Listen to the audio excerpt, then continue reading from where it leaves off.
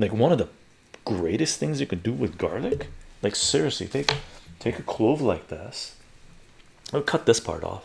Take cloves like this, take foil or a container, put olive oil a little bit on top, right, with the skin, right, olive oil on top, a little bit of water.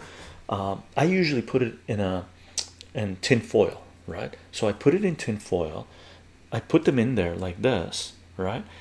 Put a little bit of water, a little bit of olive oil, close the tin foil, make sure it's airtight, sealed, and then you put it in the toaster, right? Toaster oven, turn it up, give it, I don't know how many minutes, not long, like 15 minutes, 10-15 minutes. Bring it out, you got roasted garlic. It like melts. It's so good, so good, like wow. And that, the taste on that is not very strong. It's not like raw garlic, it doesn't burn, and it's amazing. It's amazing.